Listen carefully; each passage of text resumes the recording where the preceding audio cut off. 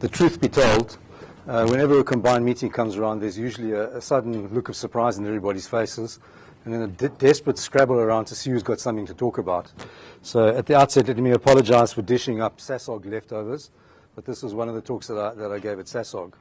The second thing I should say is, because it's an ethics talk, of course I could ask you questions instead, and then you could be on the film as well as me, and then we'd all be quits. But we'll see. Maybe I won't do that.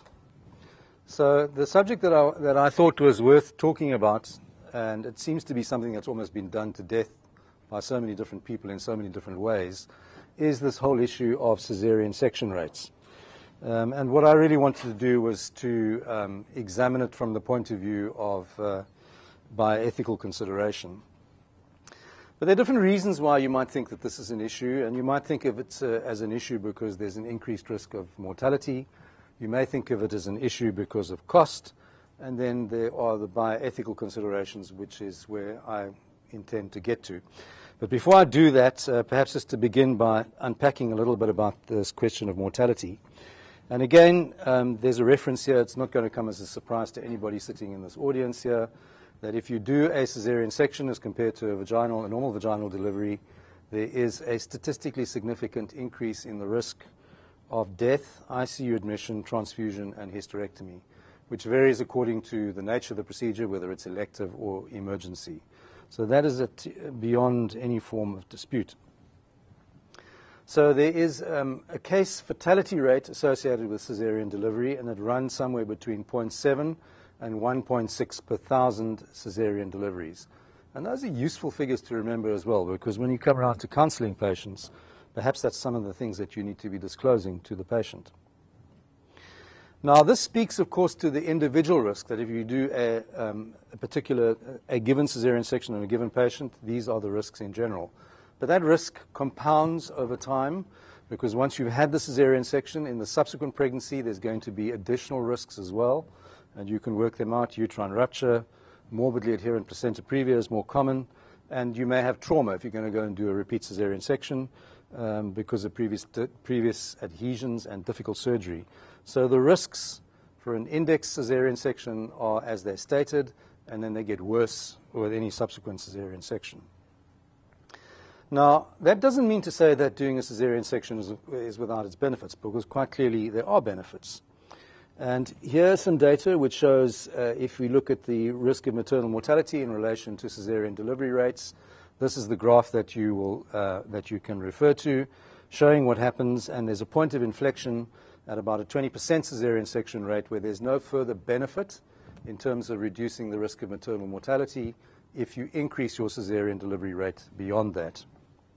And the same sort of graph applies to neonatal mortality rates, that doing a certain number of caesarean sections is going to save a certain number of babies' lives. And once again, the point of inflection is somewhere around about 20%. Once you go above that, there's no further indication that you're going to procure any benefit in terms of the outcome. Now, this sort of data has spurred the WHO on to make a statement about caesarean section rates in 2015. And they say that caesarean sections are effective in saving maternal and infant lives, but only when they're required for medically indicated reasons. At a population level, caesarean section rates higher than 10% are not associated with reductions in maternal and newborn mortality rates. So it's a bit of a strange statement, because you'd look at the data and you think, well, it's not 10%, it's actually 20%. But I want to put it to you that quite apart from haggling where the cutoff point is, the argument in itself is incorrect. And it appears to be true at a certain level, but if you examine it more closely, it's not true, because mortality is a completely inadequate criterion for adjudicating whether a caesarean section is justified or not. For example, one can think about the question of the caesarean section rates that are driven up by CTG monitoring. And there are many, many caesarean sections that are done which are justified not simply on the basis of the fact that you have delivered a baby that's alive, but a baby that's alive and non-acidotic. So it's not enough to think of a concept of being dead or alive as an adequate outcome variable in obstetric practice. There's also this question of risk and the quality of life that accrues as a result of this intervention. So what we can safely conclude, therefore, as far as mortality rates is concerned, is that there's quite definitely an increased risk than compared to vaginal delivery. There's also more morbidity. There is measurable and demonstrable benefit in terms of mortality rates, but the actual desirable rate is quite difficult to estimate. But it's also quite clear that caesarean delivery is associated with a procedural risk of mortality, and those figures, as I cited them to you, of up to 1.6 per 1,000 case fatality rate. Now, to these sort of considerations, you also need to add a contextual risk, because these are very general figures. And, you know, even in this province, if you look at the risk of a caesarean delivery, where it's conducted, if it happens to be conducted at a district hospital in the metro area where there may be less experienced medical officers practicing, the risk is going to be greater than if it's conducted at Tygerberg Hospital where there's an experienced registrar performing that caesarean section. And when we talk of risk also, we need to be mindful of the fact that whose risk are we talking about the whole time? We're talking about the mother's risk. We're talking about the baby. There's a possibility of maternal-fetal conflict of interest here, and there is a situational variation in the risk-benefit ratio.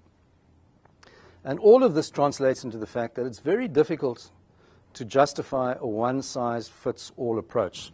There has to be some individual appreciation of risk, and there has to be an exercise of judgment in each and every individual case that accounts for the particular risk in that circumstance.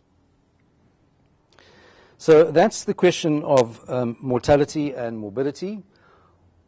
Would we be concerned about caesarean section rates because of cost? And quite clearly the answer is yes. I'm told that in the private sector, if you have a caesarean section rate, the cost, when you add everything up, the surgeon, the assistant, the anaesthetist, the pediatrician, the hospital, everything, it's coming to about 42,000 Rand for the actual delivery, compared to a vaginal delivery, which is cheaper, it's 30,000. And the public sector, if you go and look up the what is cited as the fee that would be charged to somebody who could afford to pay for a caesarean section, it's somewhere around about 22,000, and for a vaginal delivery, 12,000. So there is a cost differential, there's no doubt about that. And for us in the public sector, certainly we, quite aside from that, we just simply do not have the resources to have a limitless number of caesarean sections. We don't have enough beds, we do not have enough doctors, we can't accommodate a high caesarean section rate. Now, what happens in the private sector? Well, here's a report. Figures released by the South African Council for Medical Schemes showed that nearly 70% of births to women covered by the private medical scheme were by a caesarean section in this country last year. 70% caesarean section rate. Now, is that a problem? Well, cost containment is certainly a legitimate concern in the public health sector. And this is all to do with the things that you would understand intuitively, that there's a utilitarian process of reasoning which says that one has to use the resources that one has available to do the greatest good for the greatest number of people, and we need to work out what that calculus is.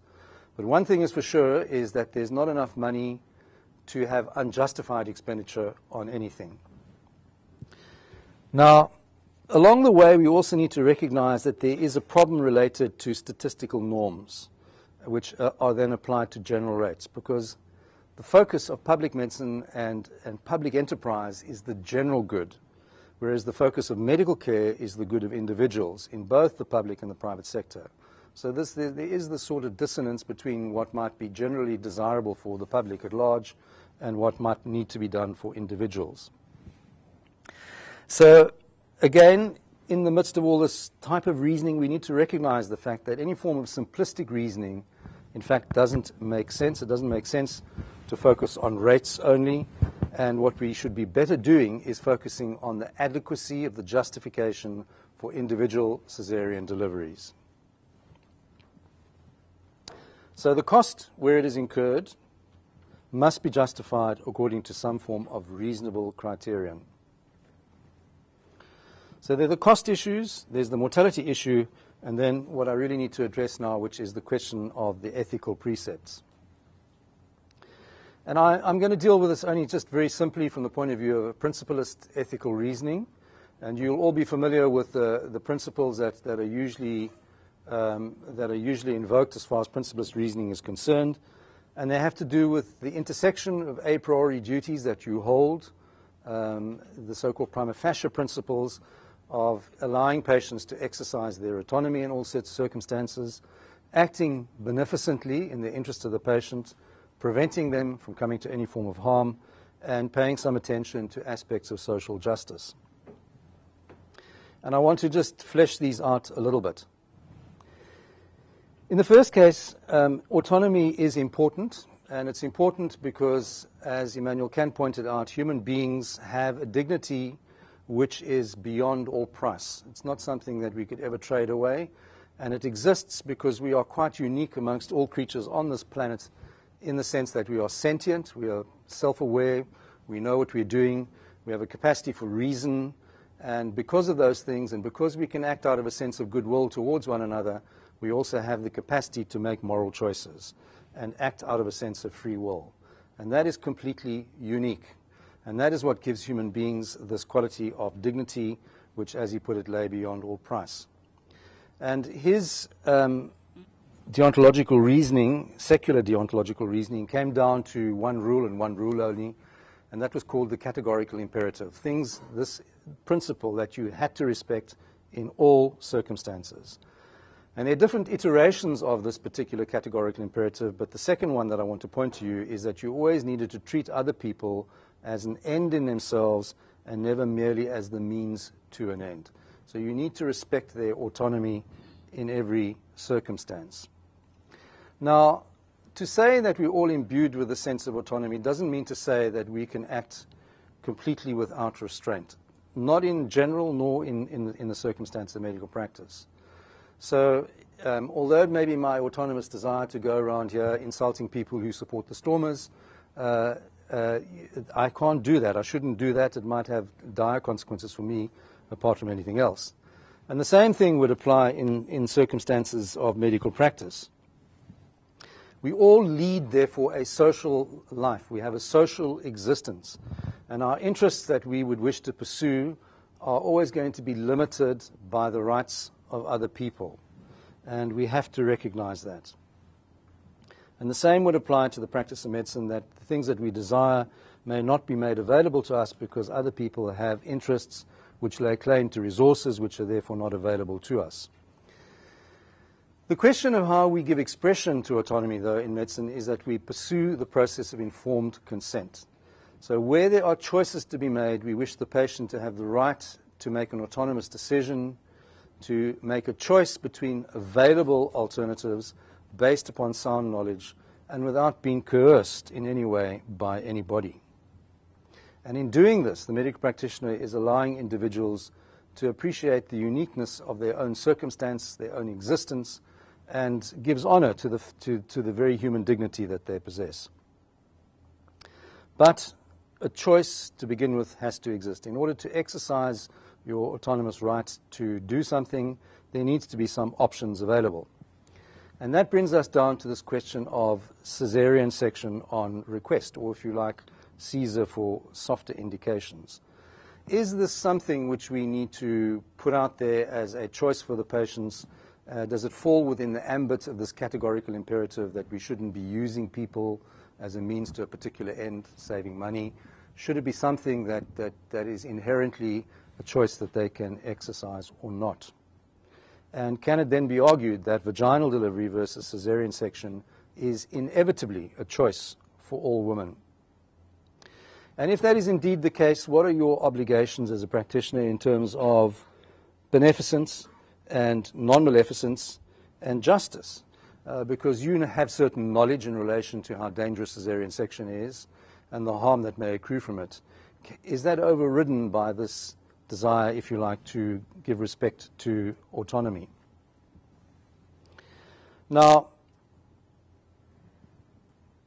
the answer to that is no.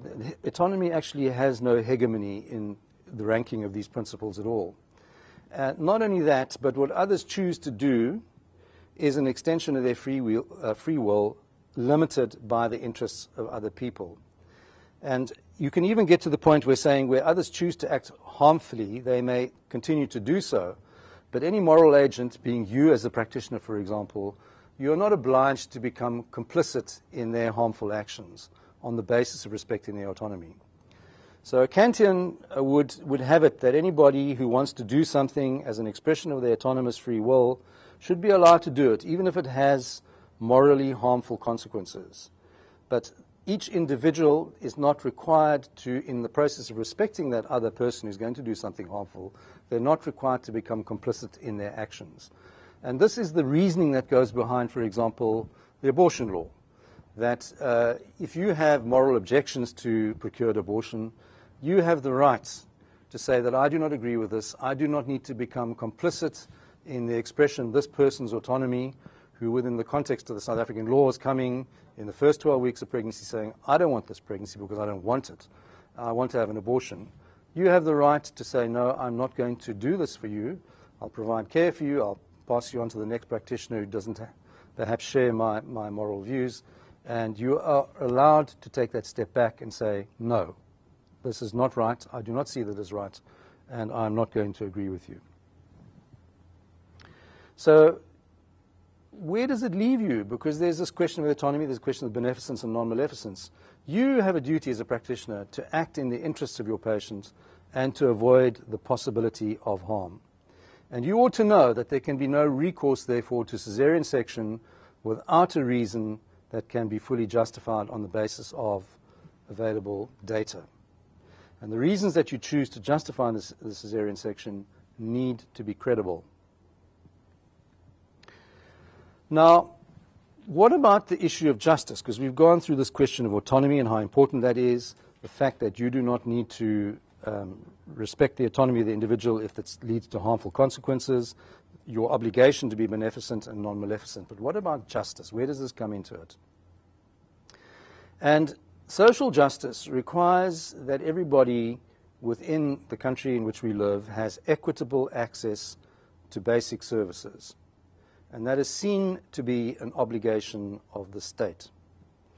And it's not difficult to discern in making that statement that there's a vast array of possibilities of things that need to be funded by the state. So health is only one thing. There's social welfare, there's education, there's housing, there's security, and many other things. And it's quite clear, as all of us know, the resources are limited, and we actually have to make choices. And that's fine. We can understand that in the context of the state. But what about the private sector? Because in the private sector, seemingly there is no such constraints. There's more money available there. It's fine. People can surely buy what they want, and surely the same sort of considerations do not apply there. So there's this dissonance between the freedom to buy what you want and get what you want versus communitarian constraint, if you work in the public sector where you need to divvy up what you have in the best interests of everybody. And it's true to say that if the broader interests, the broader needs of society are met, then the requirements of living within a free state, the requirements of liberty, should be that what can be afforded by individuals should be regarded as permissible. But that must bring us to a consideration of where are we in this country? Where are we in terms of doing what we ought to be doing? And here's a publication from Bongani Moyosi, who's the incoming dean at UCT, and Solly Benneter, who was the head of the bioethics unit, now retired. And this was published in the New England Journal of Medicine, I think about a year ago. Health and Healthcare in South Africa 20 years after Mandela. And just on the second paragraph there, approximately 16% of South Africans have private health insurance that provides access to health care from the remaining 70% of doctors who work full-time in the private sector. So 70% of the qualified doctors are looking after 16% of the people in this country. 84% of them are looked after by the 30% of doctors who are in full-time state service. Many of the state hospitals are in a state of crisis, with much of the public health care infrastructure run down and dysfunctional as a result of underfunding, mismanagement, and neglect. So the reality is that in this country, there's a national shortage of nursing staff. There are too few beds in the public sector, and that there are unacceptably high rates, as you well know, of premature and avoidable mortality among the general population. Here, from that same publication, is a ranking of South Africa together with other lower middle income countries, and they're not great places: Costa Rica, Jamaica, Brazil, Romania, Iran, Kazakhstan, in respect of life expectancy at birth in 1990 and 2010. South Africa ranked 7 in 1990, 2010 it ranked 7 still. Age standardized death rate, where did we rank? 7 in 1990, where do we rank in 2010? Number 7. Age standardized rate of years lived with disability, in 1990 we ranked number 6, where we in 2010? We ranked 7. And here is life expectancy again for females in a range of different countries. This doesn't come from that same article. And the African countries are the ones that are down here in grey, including Namibia, Zimbabwe, South Africa, Swaziland, Nigeria, and then Asia and the so-called developed industrialized countries, European Union, United States, are up there. So what is it that we are looking at here then? We're looking at a private sector and we're looking at a public sector where there are radically different perspectives on life and resources. And I would put it to you that there is a very dangerous disconnect between the public and the private healthcare systems in this country. And they behave as though they belong to separate communities rather than as being citizens of the same country, the same community. And our moral obligation in all this is to secure basic services for all. And thereafter, we can give attention to fulfilling individual desires for particular kinds of treatment to the extent that society can sustain such initiatives. And the reality, ladies and gentlemen, is that if you allow your caesarean section rate to go up and up and up, it's going to need more beds and it's going to need more nurses. And I don't think this country can afford to continue to establish private hospitals which then result in an egress of qualified staff from public institutions into the private sector whilst the basic needs of the community in this country remain unmet, as they have been demonstrably shown to be unmet by Mayosi and Beneta. And it is as a matter of social justice that I would argue that at this particular point in the history of this country, caesarean section on demand is not a defendable proposition for South Africa. So caesarean section on demand, therefore, is a useful example because it brings to light all the relevant considerations. On the one hand, the question of the patient and what the patient wants, the desire to have her autonomous wishes met and serviced. On the other hand, you as the practitioner is going to be sitting there thinking about, how do I respect this individual's autonomy? What are my obligations in terms of acting beneficently and with non-maleficence towards this patient? And then the third triangle, the third loop there, is the question of society. And what is society's stake in all this? What about this issue of distributive justice? So, in conclusion, I think some things are clear, others are not.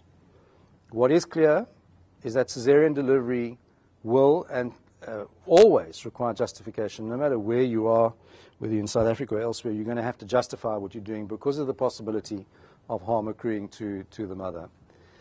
Caesarean section rates have varied over time and will continue to do so. But quite clearly, not everyone can or should be delivered by a caesarean section.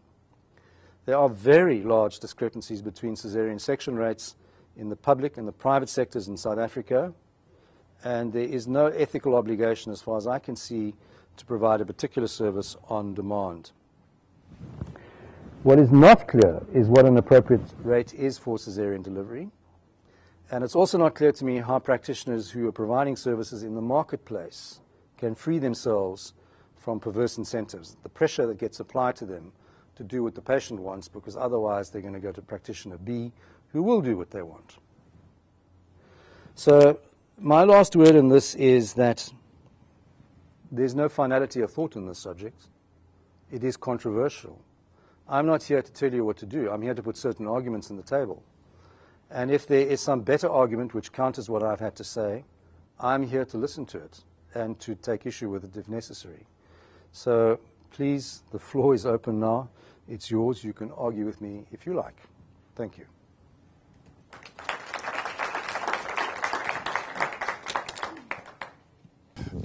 It's not. It's not a question. It's a comment. I really endorse what you've said this afternoon. However, I have a grave concern about the caesarean section debate. I was at a meeting in London, the FIGO Safe Motherhood meeting, where these very same issues were discussed. WHO are also concerned about these issues. However, I have not come across any sort of body of society or whatever representing people that are concerned about women across the globe that require a caesarean section that do not have one. And I think we need to put that debate on the table, because there's quite a number of countries and I think quite a proportion of women that when they go in labor, there is no prospect of them having a caesarean section. Either it's not available, or the hospital is dysfunctional, or they cannot pay. Even to today, in a country like Pakistan, if you can't pay, you can't have. And it's just sorry. So I feel, and I put an action in the process of seeing whether we can actually reach that goal, that we should have a United Nations human right. It should have been included in the human rights of United Nations, that if a woman needs a caesarean section, she should have one. Because by doing that, making it a human right, we can put pressure on countries to make the services available, to comply with human rights. So I think the whole argument also has another side, and I think if we really see the consequences of that side, you only have to go to a country like Ethiopia to see how many women have fistulas, and that's the only way by which you can address that problem, is actually making the services available that these women should have. I think in South Africa to a lesser degree, but I think there are circumstances where women actually require a caesarean section, and due to delays end up with problems because there was just such a long queue. And I think those are things that really concern me. Yeah, I mean, I think it comes back to this question of social justice as an issue in any given community, that there needs to be a commitment to that.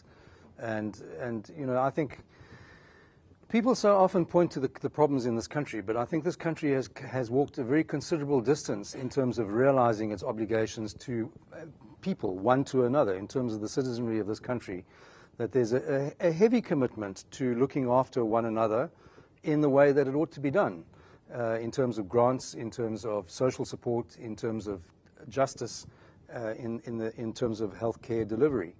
And it's not just the very poorest countries where this has actually failed to occur, but until very recently, America as well. Until Obamacare came along, their track record in terms of having a morally defendable approach to social justice was appalling.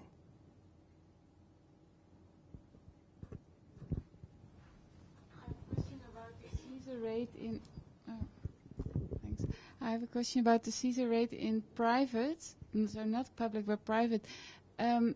What if you have a perfect world, like no lack of resources of money or whatever? How can we change this trend of more Caesars? Because the patient requests a Caesar, the private doctor doesn't have any problems because it's easy and they don't have to run the whole night for the patient, but it's very high rate. So do you have any ideas how we can change that back? Yes, instead of spending 0.4% of the curriculum time teaching bioethics, considerably more needs to be spent on it at an undergraduate and postgraduate level. Because the people who are doing that are not realizing their ethical responsibilities as a medical practitioner. As I already outlined to you, you do not need to become complicit in other people's poor moral judgment.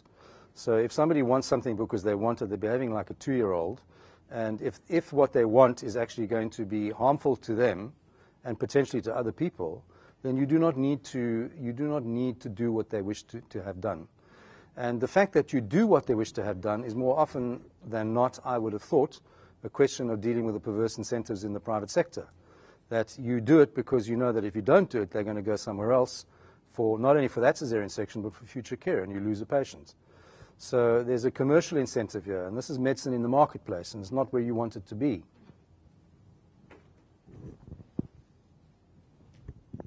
But it's also defensive medicine because MPS has pushed us towards that in the private sector.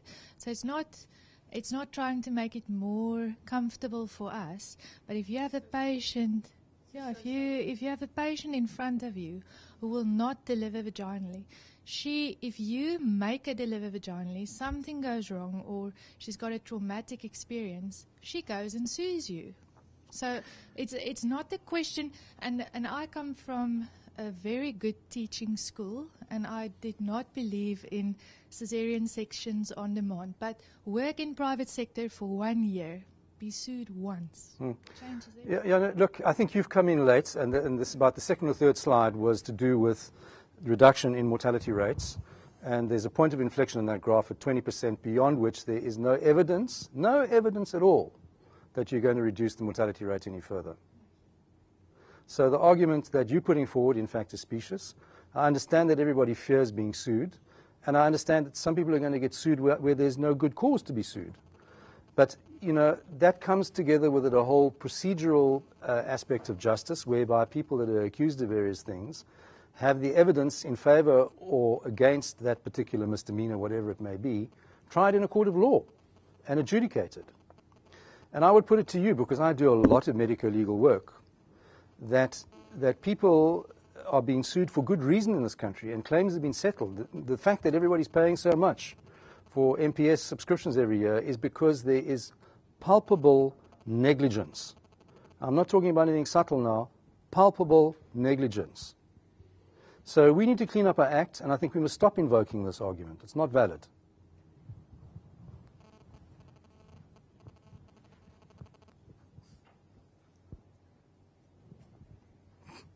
Kobus, you don't need a microphone.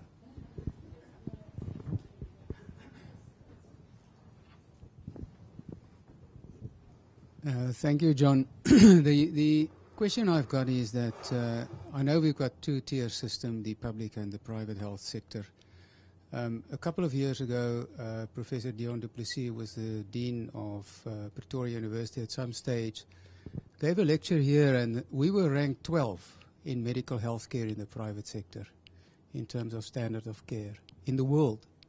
That's what was presented here.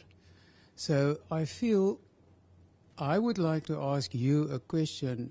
The people that ask a cesarean section on demand is the professional community of doctors themselves and the legal group of people.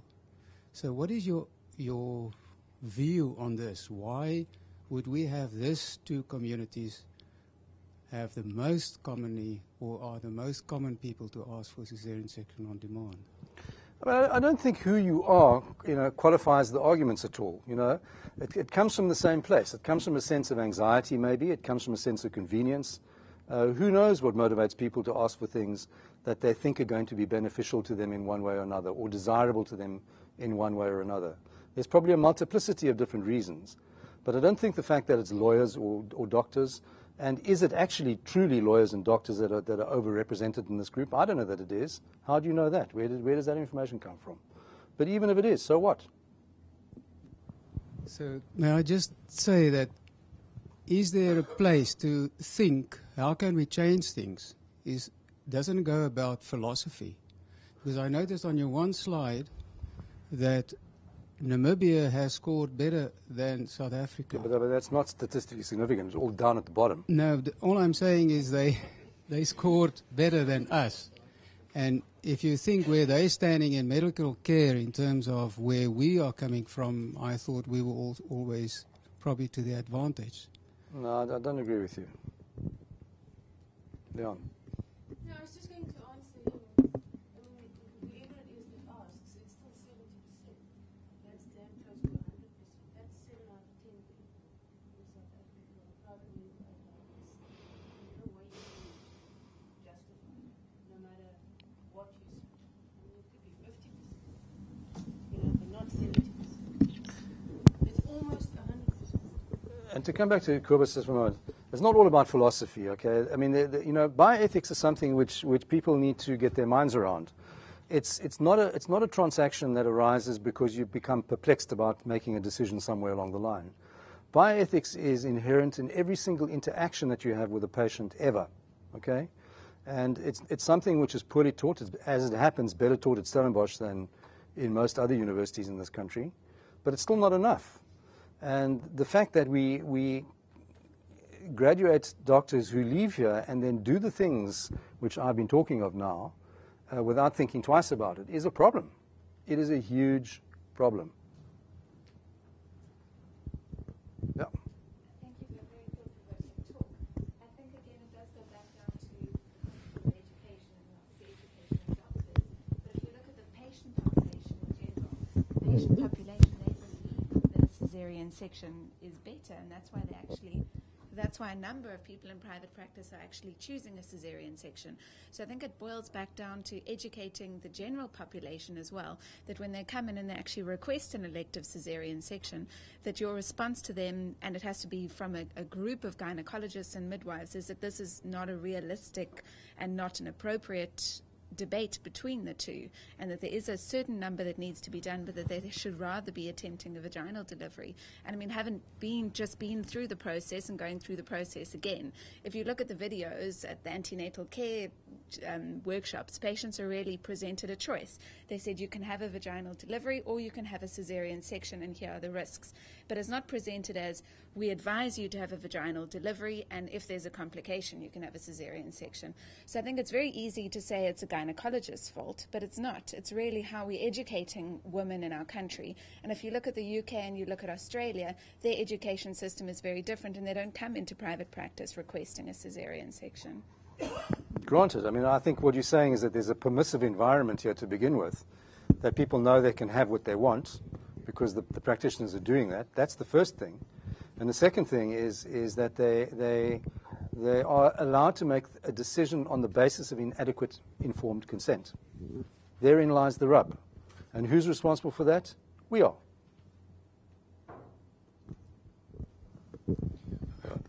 John, just another comment in support of your argument. In the white paper on the National Health Insurance that was before Parliament, which analysed various aspects of healthcare in South Africa, but it clearly states there that the private sector in South Africa is the most expensive healthcare service on the globe. If you take what it costs and the number of people that are serviced, there are no other health service on the globe that's that expensive. It's even more expensive than the health service in the United States. Grossly speaking, if we have to apply this to the entire population, 28% of our GDP will go into health, which clearly is not viable. And I honestly think there need to be a readjustment. It cannot be so expensive. Unless that readjustment comes, the amount of money available for private health care is going to, and the proportion of the population that can afford it is going to become less and less and less. So I think it's in the private healthcare system's own interest to curtail cost and to make it a more affordable service for more people. I agree with you, and unfortunately the governance of the private sector has not to do so much with anything other than organizations like SASOG, which are again more to do with the private sector than with the profession as a whole.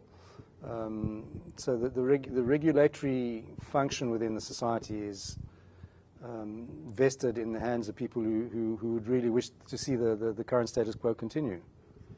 And the only possibility of overruling that would come from legislative change, and that is in any event in prospect. So and I would have to say that from a moral point of view, it's very difficult to argue against that legislative change.